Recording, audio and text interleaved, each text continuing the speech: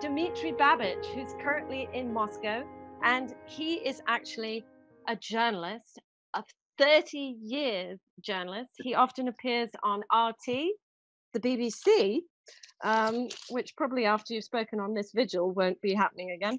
Yes. And I've forgotten who else you said you talked. Oh, right, and Al Jazeera.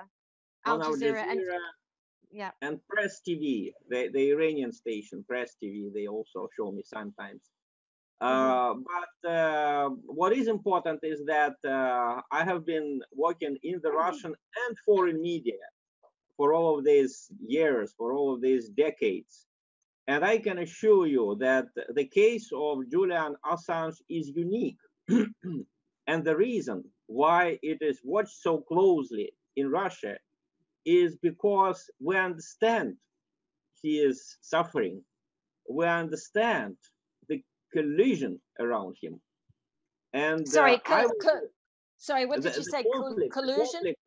The conflict that led to this drama in London. I think we understand it better than anyone, because I think this is very important. This is very important that we look upon what's going on in London right now from the point of view of general struggle for human freedom, for human dignity. It is very important not to allow the American government, the British government, the other Western governments, including the Swedes. It's very important not to allow them pose as the protectors of freedom, as the fighters against communism, the people who saved humankind from Nazism, the people who protect freedom. They are not protectors of freedom. And the case of Julian Assange, if you ask me for a parallel that we in Russia have, this is the case of the Hungarian Cardinal Mindszenty, who has been locked up in the American embassy for 14 years after the Hungarian Revolution in 1856. He could not leave that embassy. Why? Because the communist authorities in Hungary would immediately arrest him if he left the embassy. So it was absolutely the same story as with Julian Assange. But this time, the American government is not protecting someone. It is actually out to get someone who told the truth. See, this is something that I want, that I absolutely want people to understand.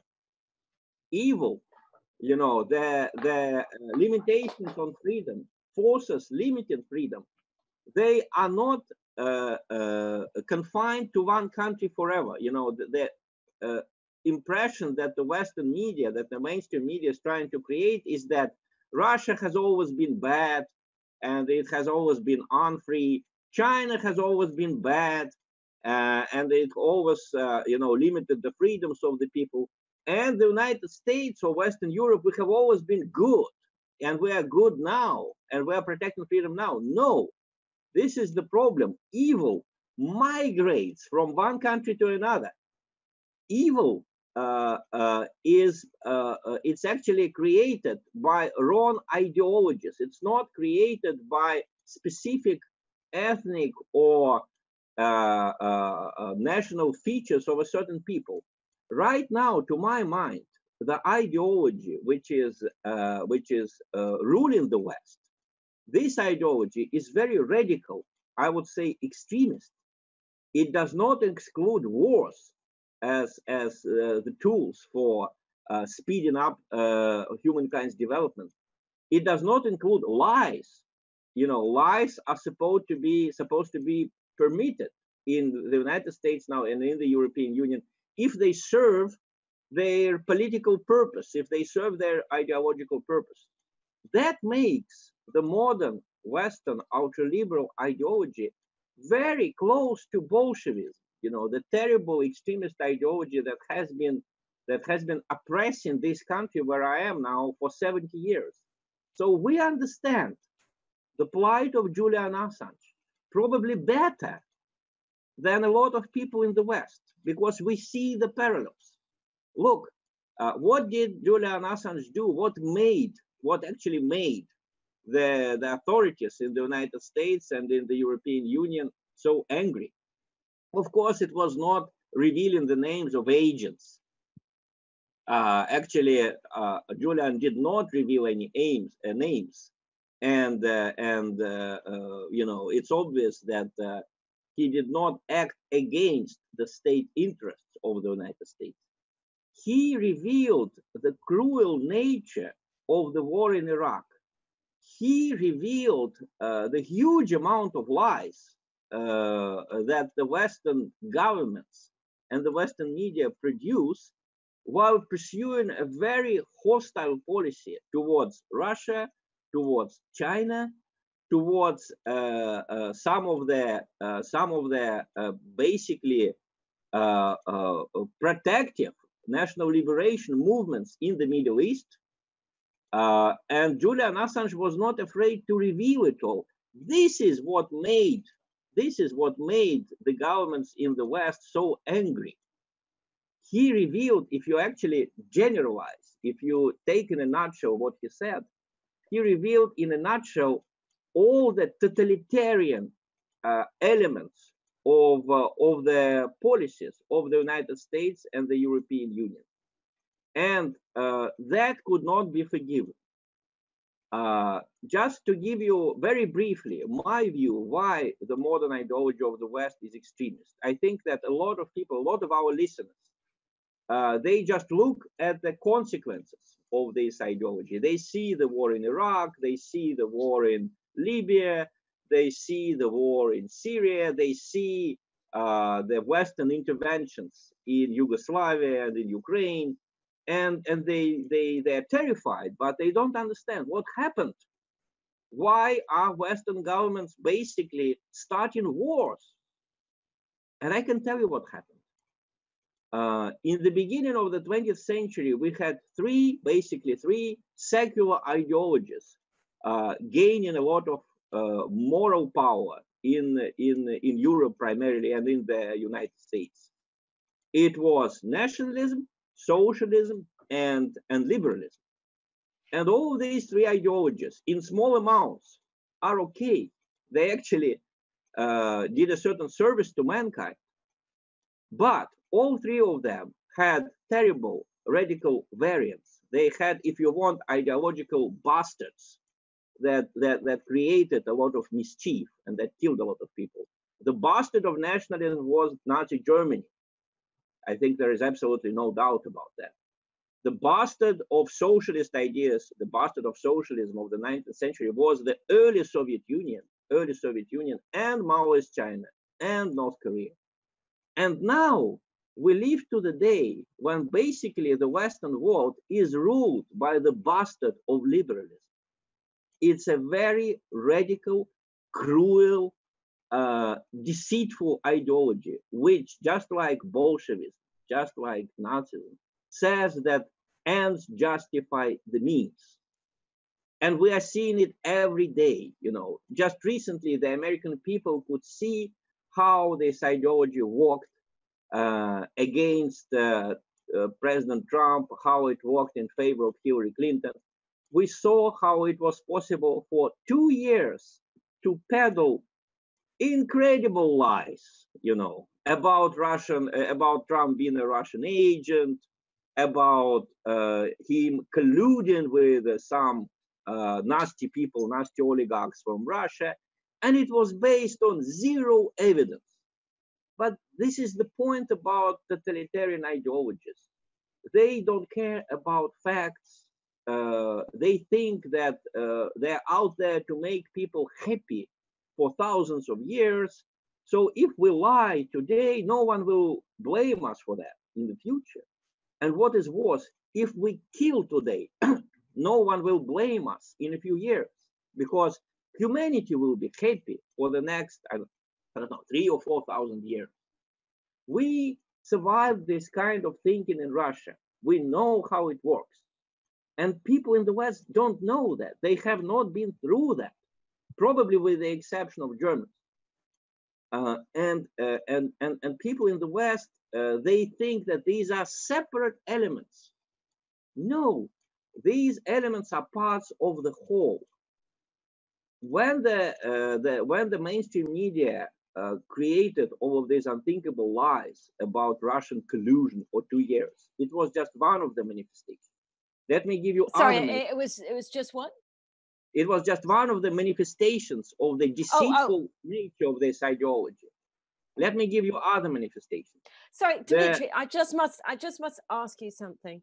When you Yes. say ideology, right, every time you say ideology, I feel a bit frantic because I really, really don't believe that the spirit of the American people is in any way represented by our government.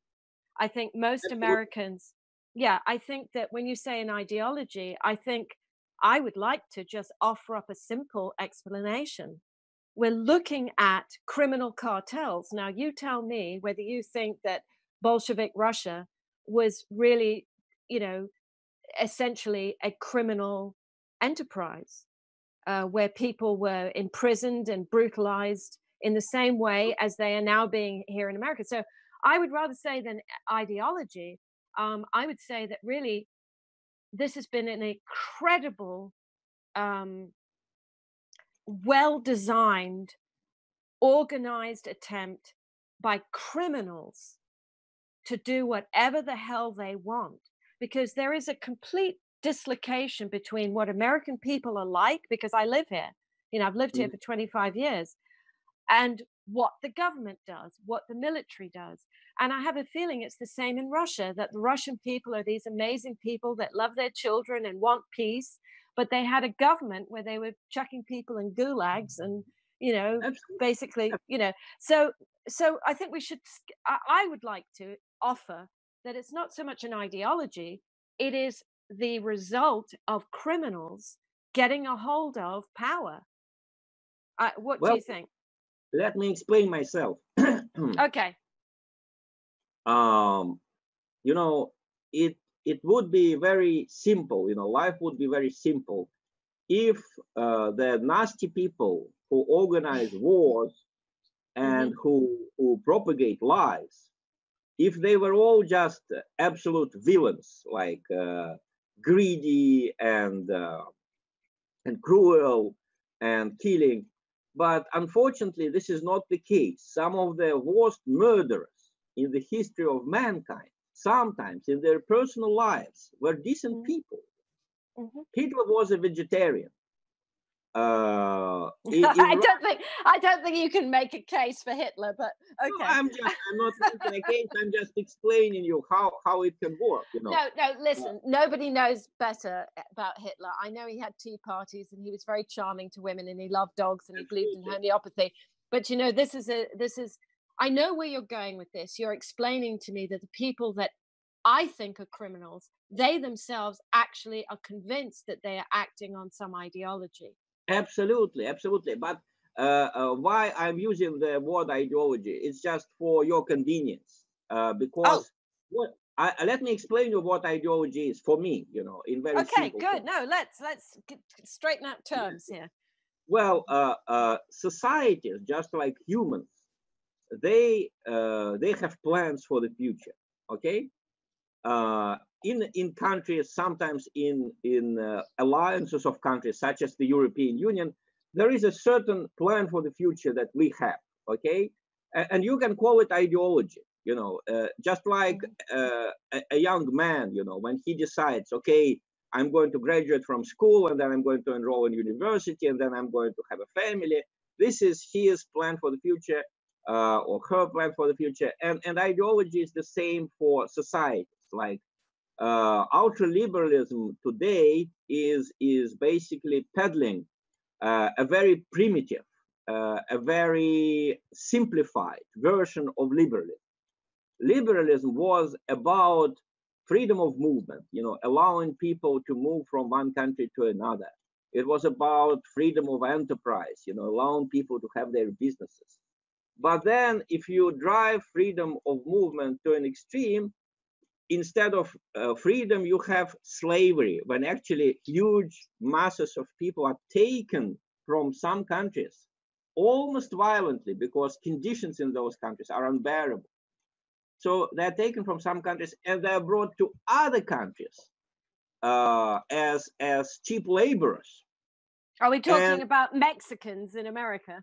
Mexicans, or I'm sorry, or Central Asians in Russia now. Oh, I'm not being apologetic about everything our government is doing. So right. on the surface, these people are free. You know, they just moved from one country to another. Okay, but in reality, they're slaves. In the same way, when we look at the wars that were basically forced on Middle Eastern people, on Iraq or on Syria by the United Sorry, States and the European sorry, Union, I missed that. You said Boers. What did you wars, say? wars. Oh, I wars, said wars, wars. wars. When you think Oh, about sorry. wars Yeah. thrust on the people of the Middle Eastern countries by the United States and the European Union, you may see that theoretically this is all about elections. You know, the ideological explanation from Washington or from Brussels is that we just want these people to have free elections. And that's why we're sending them arms. And that's why we're sending them instructors who tell them about the best ways to kill as many people as possible. We're doing it for freedom. We're doing it for elections. Yeah, well, And we this is, know that's bullshit, right? yeah, and this is just awful because let me give a comparison which is understandable to Europeans. You know, the terrible wars between Catholics and Protestants in the 16th century.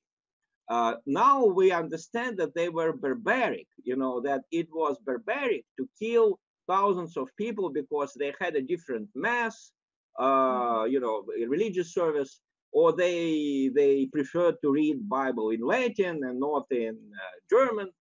But okay, people were arguing about paradise, you know, the shortest way to get to paradise. Okay, theoretically, the killing in Iraq, the killing in Syria, if we believe the American government, was about these people having a chance to come to the voting booth, you know, take a bulletin and throw it into the box, right?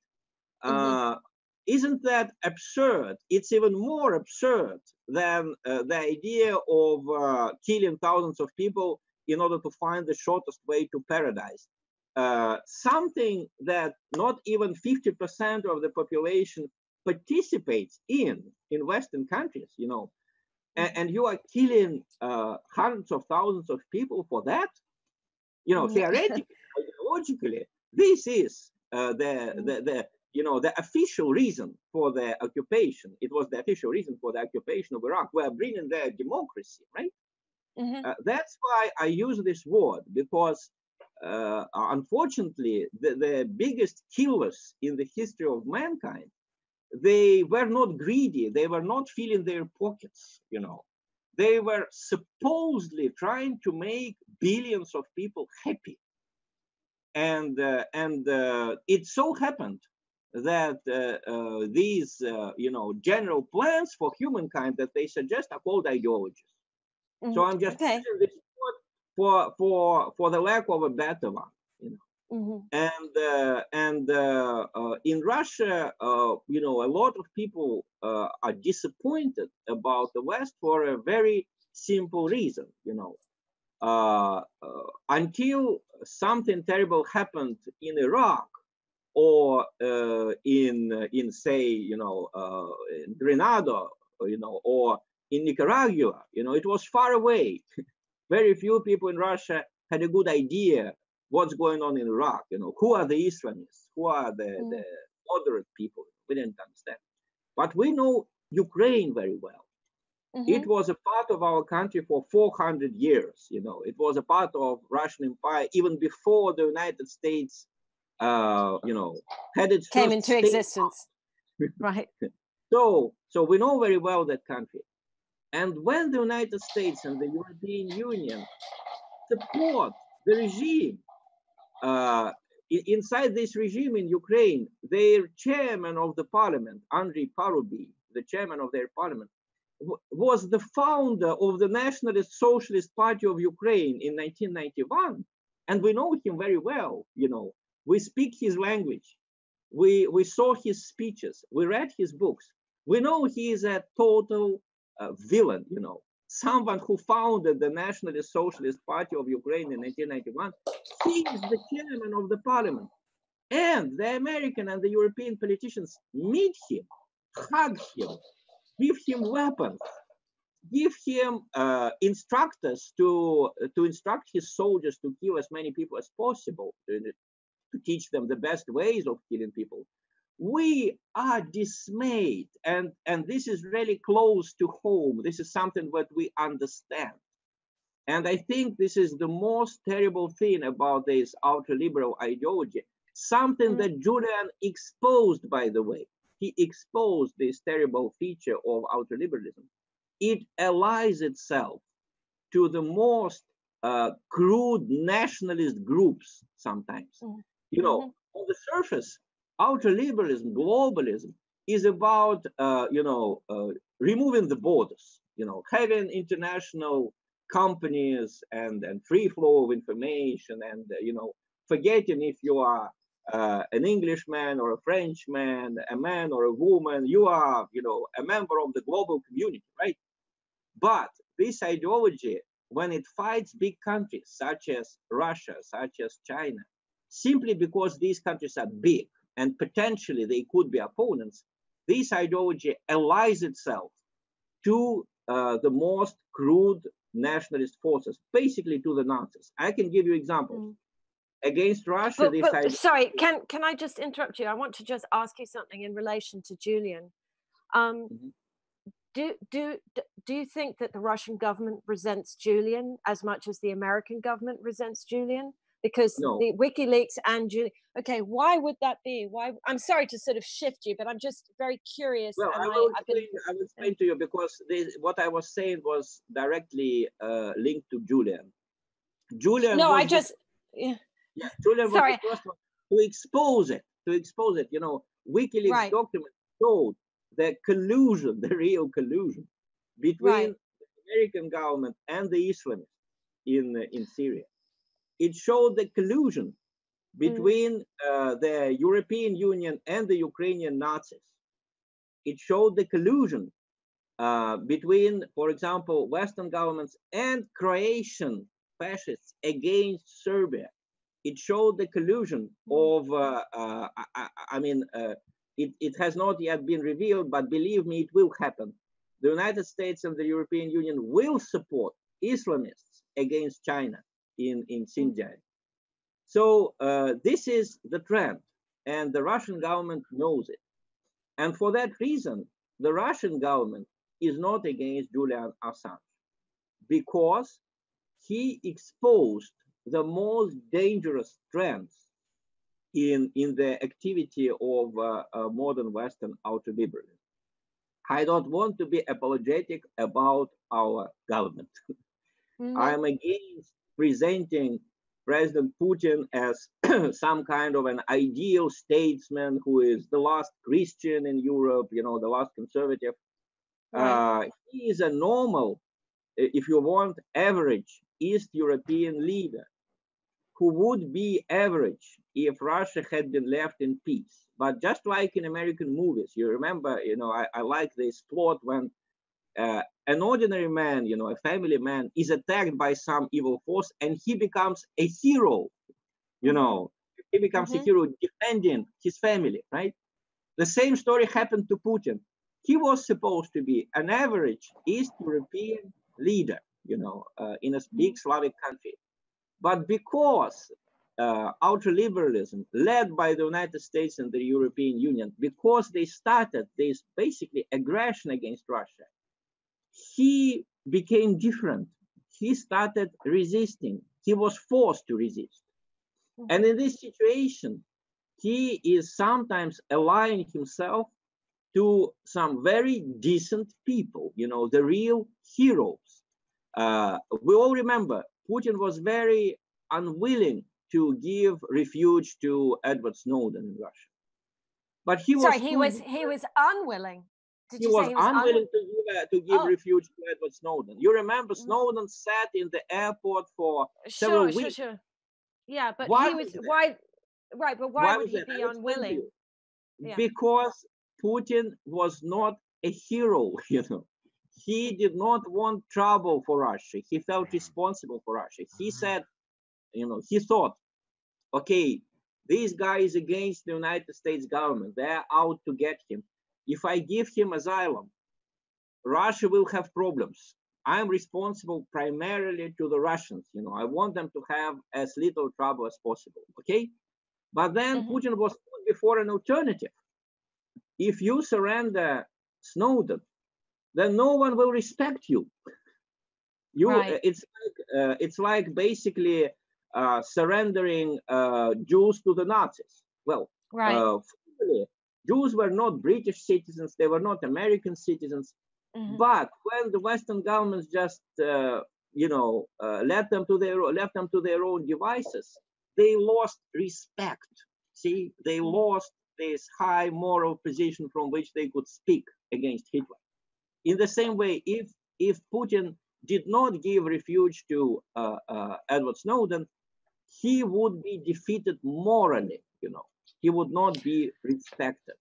So he gave refuge to Edward Snowden, and Russia, I think, is one of the few countries who can give him that refuge.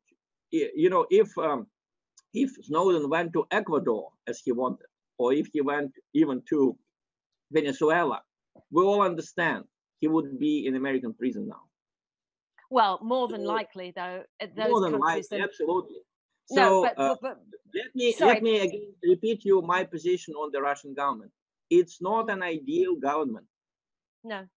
This government wants to be like all the Western governments. They want to have their basically market economy, as they call it, which will be dominated, of course, by big companies. They want to have banks like in the West. They want to have people working 10 hours a day, in order to fill the pockets of the rich.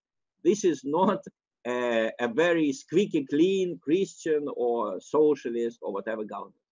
But the problem is that the ideology and the governments in the European Union and in the United States are so bad, so aggressive, that our government is simply forced to resist them. Again, it reminds me of the situation during the Second World War, during the World War II. Stalin and Roosevelt and Churchill hated each other. They were very different people, ideologically and morally.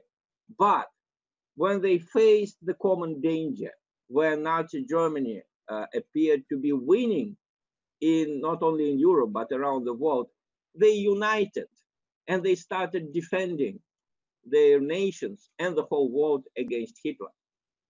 So in the same way, the Russian government is not ideal. The Chinese government is not ideal. The governments of Venezuela and Iran and Hezbollah, these are not ideal governments or organizations.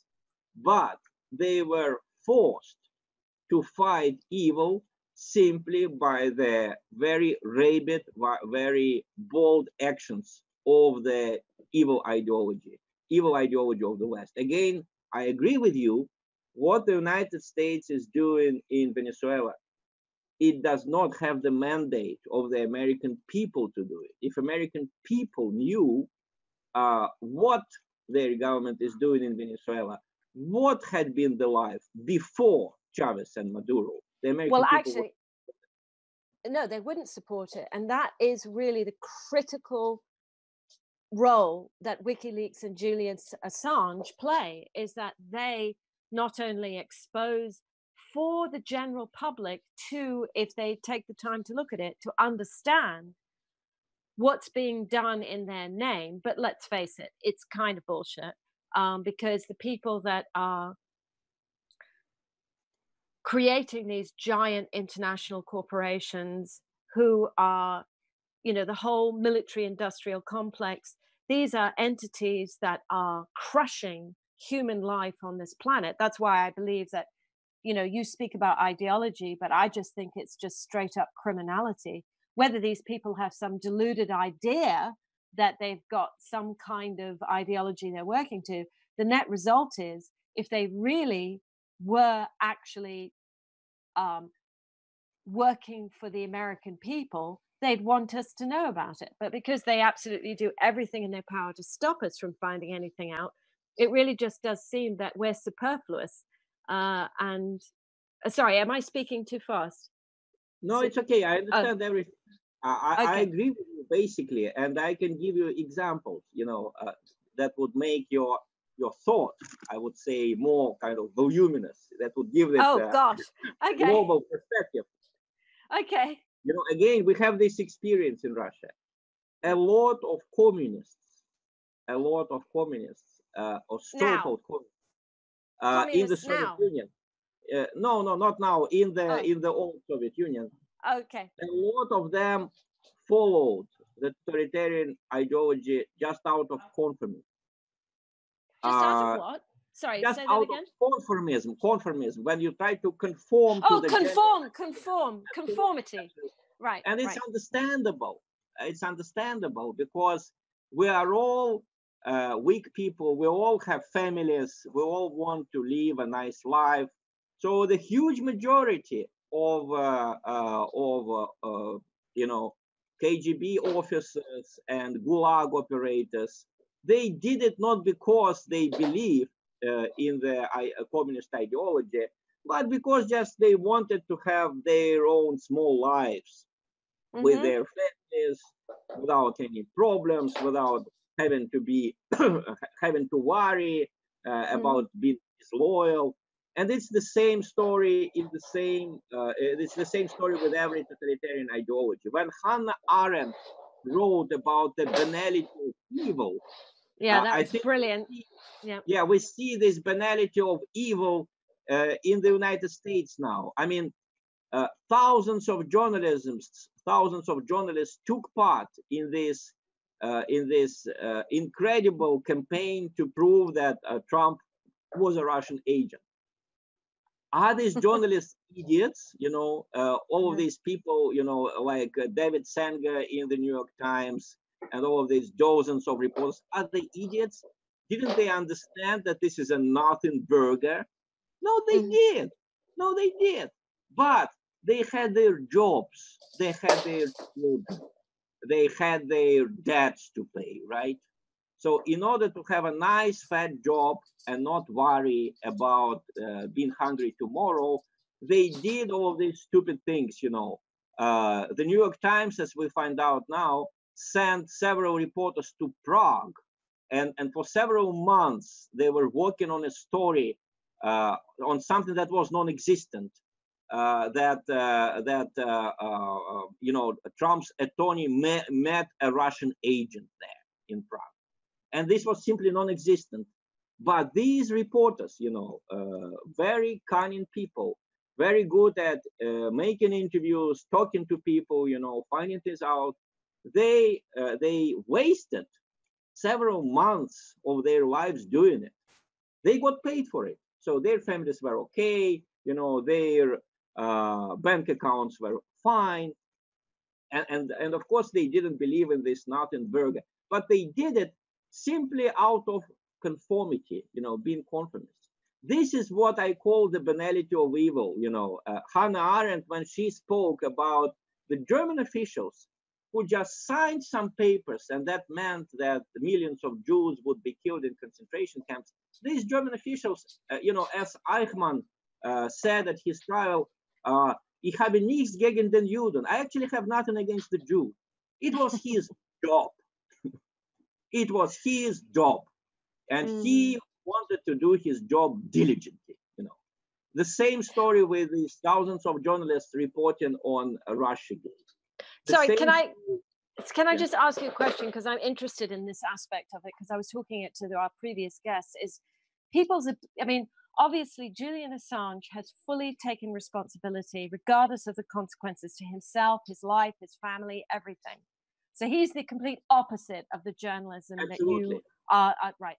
So what do you think is different? For instance, in Russia, do you think that in Russia people have learnt their lesson about conformity, or do you think that this is really an issue of mankind, that that man has to evolve or raise their level of consciousness so that they will take on these kinds of, you might say, it's sort of like a form of temptation.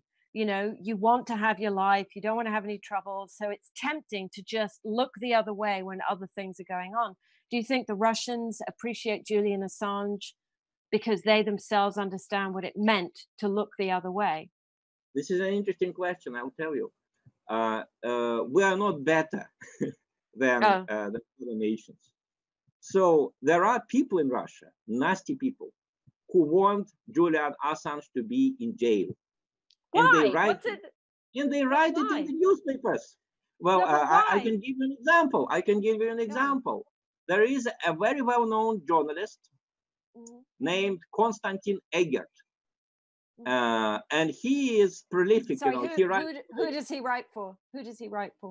He writes for Deutsche Welle, the Russian edition. He used to write for Izvestia, which was the most respected newspaper in Russia. He writes for Dozht, you know, the rain. It's a famous television channel, very much supported by the West. He ideologically believes in ultra-liberalism. So for him, Julian Assange is an enemy. Egert openly says Assange acted against the interests of the United States. He acted in the interest of Iran, and this is yes, exactly. He's acting in the interest of truth. This is a part of Egert's thinking. I think we should understand it. Egert is one of the very few people in Russia. There are very few such people, but they exist. And because we have freedom of media, you can hear their opinion. He thinks that Israel and the United States should attack Iran before Iran gets dreadful weapons. And he propagates this idea in Russia, and he has the ear of some of the people, a small minority, but still there are such people. So if you ask me why in Russia most of the people support Assange and do not fall into this temptation, it's very easy. Again, I will have to say it, because the terrible totalitarian ultra-liberal ideology is not in power here. Unfortunately, it is in power in the United States and in the European Union and in Canada and in Sweden and in Australia. This is the most terrible thing. This is something. Don't forget New Zealand. In New Zealand, of course, yes. Yes. This is tragic because in the 20th century, when we had communist totalitarianism, the communist totalitarian revolutionary countries were in minority. Soviet Union and China, these were important countries, but they were the minority in the UN Security Council, in the world at large, right? Now we have the majority ruled by totalitarian ideologies.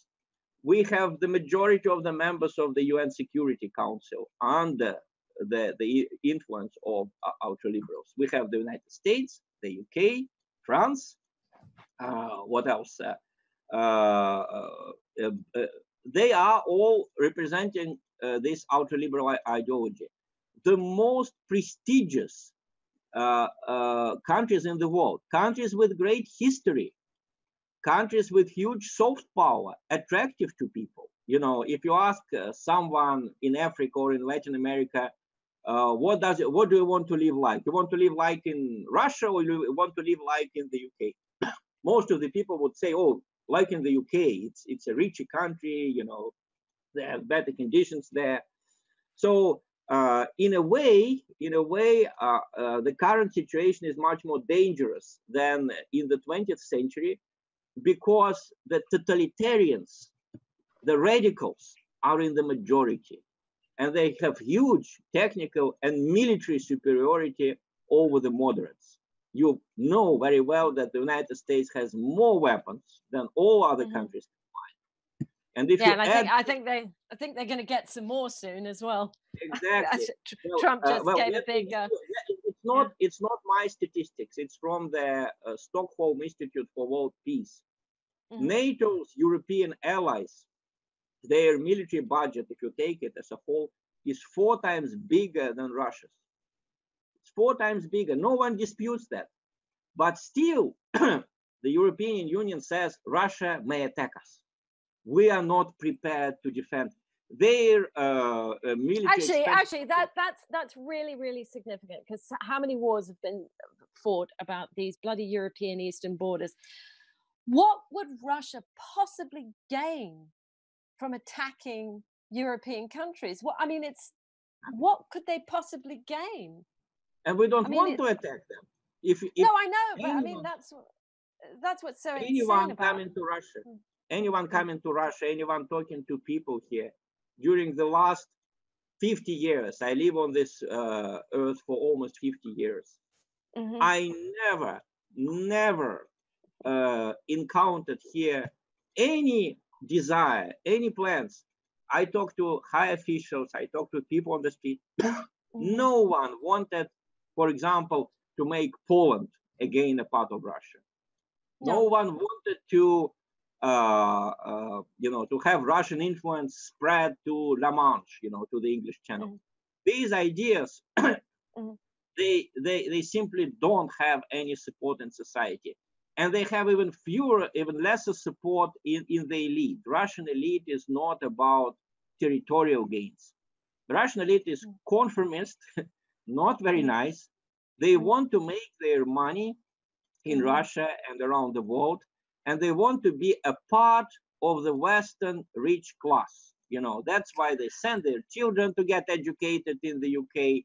That's why they introduce terrible Western educational practices in the Russian universities, basically breaking down a lot that has been created during the last 200 years in Russia. So these people were not about territorial gains. Do you know that Russia's largest banks refused to operate in Crimea when Crimea became a part of Russia again? The Sberbank and VTB, the richest Russian banks, they said, we don't support it and we don't operate there because we're afraid of sanctions. Well, look, let me just say something. We only have 10 minutes left, so I really want you to focus on something that I'm very curious about, because I hadn't really thought about it before. Are there journalists in Russia who fight for Julian Assange and WikiLeaks to exist? I mean, I know obviously you're on this program, but are there actual mainstream Russian journalists that are fighting for the concept? You talk about ideologies. I couldn't think of anything more profound than the ideology of truth. And so I'd be so curious. I noticed that you don't use your Twitter very much, but if maybe you... No, oh, you do. Somebody's got you up there as Dmitry Babich. But anyway, perhaps it's probably the KGB. No, they don't exist anymore. Anyway, but I would love to know who in Russia, who would you say is comparable in terms of their values and their bravery as a journalist in Russian, who would fight for Julian? I mean, I know you're here, but who else? There are two different things. If we talk about brave people, really courageous journalists, then I would name Andrei Babitsky, who used to be a darling of the West when he reported about the really terrible things going on in Chechnya, but who immediately fell out of favor with the West when he supported the reunification of Crimea with Russia, and when he absolutely protested against the onslaught of the Ukrainian army on the Russian-speaking population in Donbass.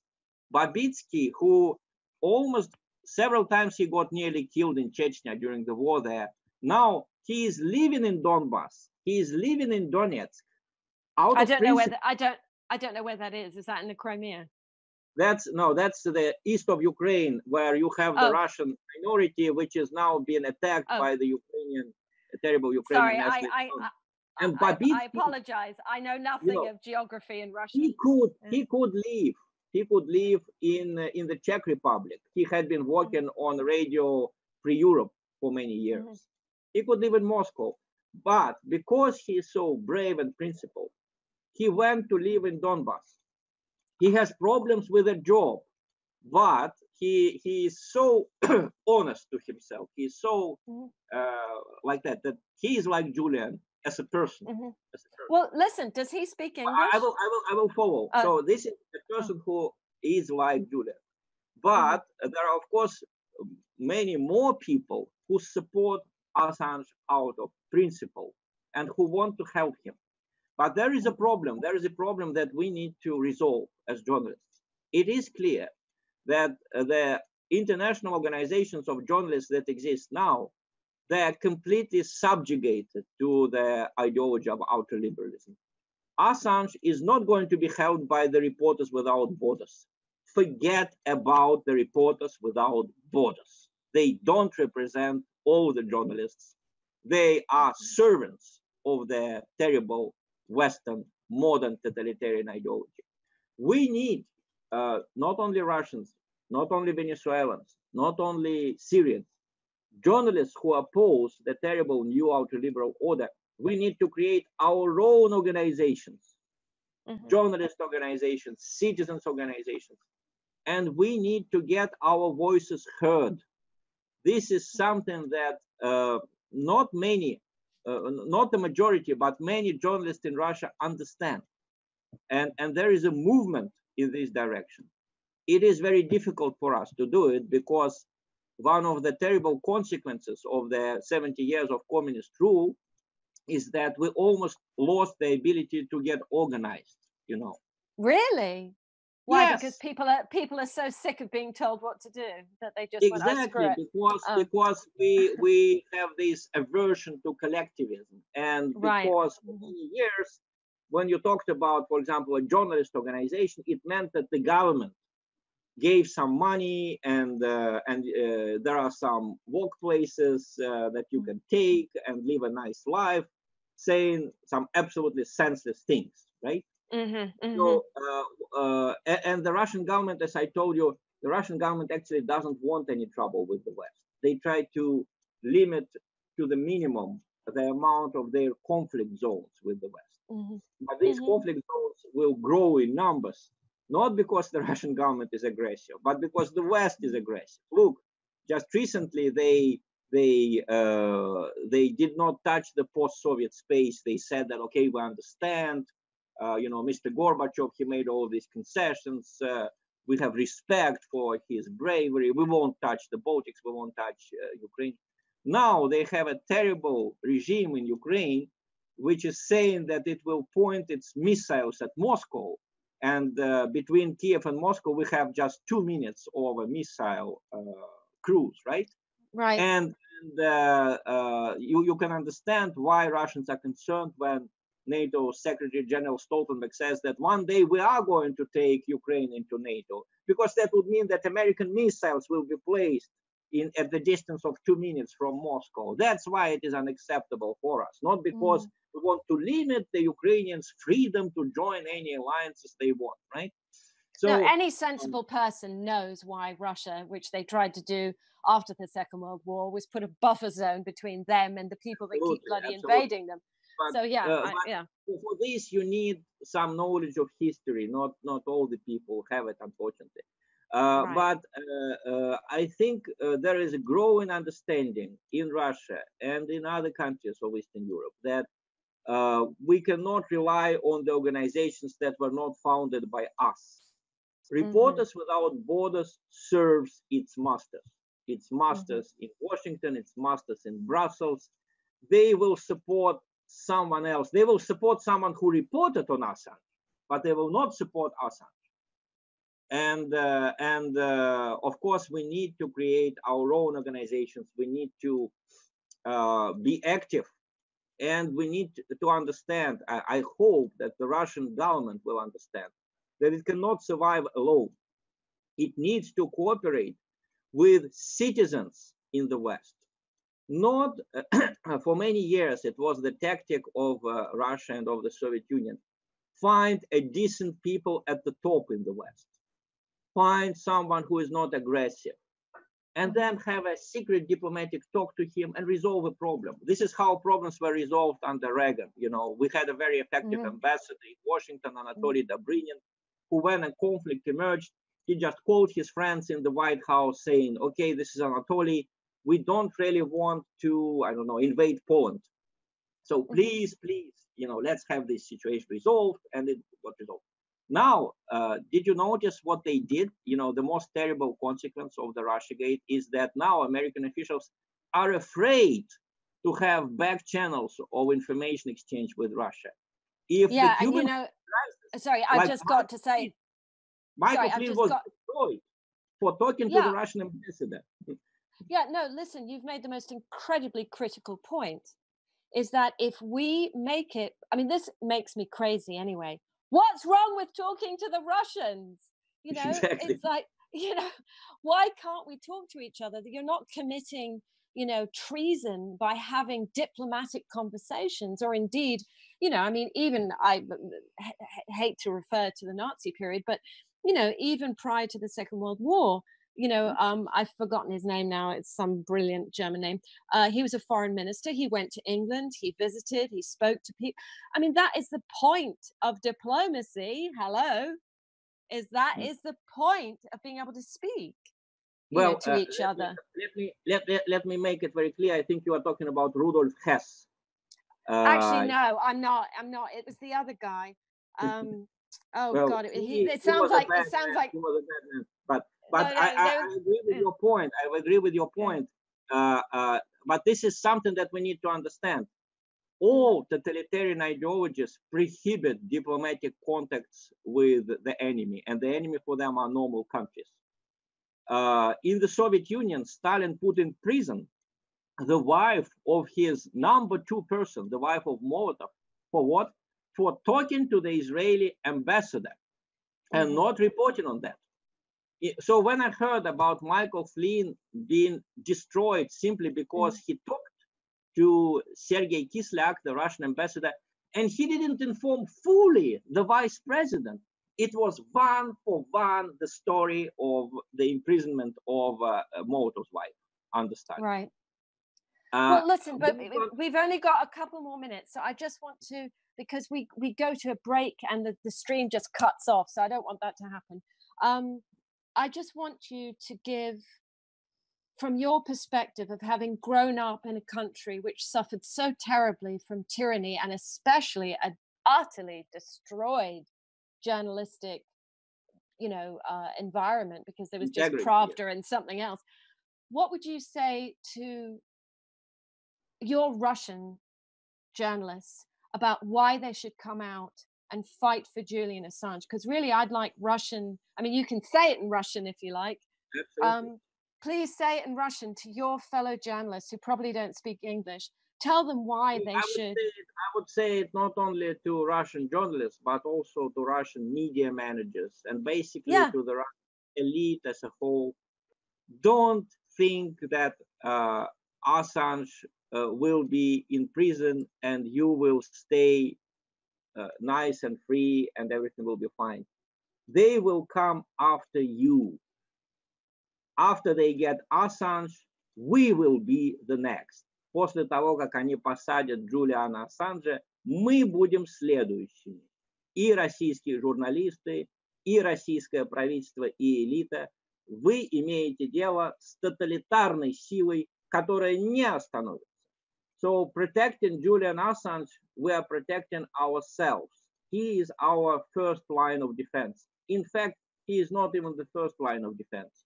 The people who died in Ukraine, the people who died in Syria defending the legal government there, they were the first line of defense. Now, Julian Assange is the most well-known, the most publicized victim.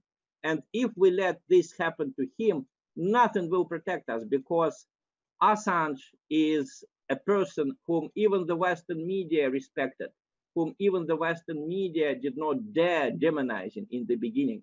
Now think, the Russian government, think what will happen to you after being demonized for so many years.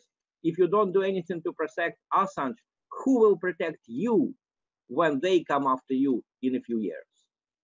That was brilliant, Dmitry. I thank you so much for making such a powerful ending statement for this part of the vigil. And I I hope so, so much that in Russia, more and more really principled journalists come forward and really make a noise about protecting truth on this planet, because that's what we're doing. We're protecting truth.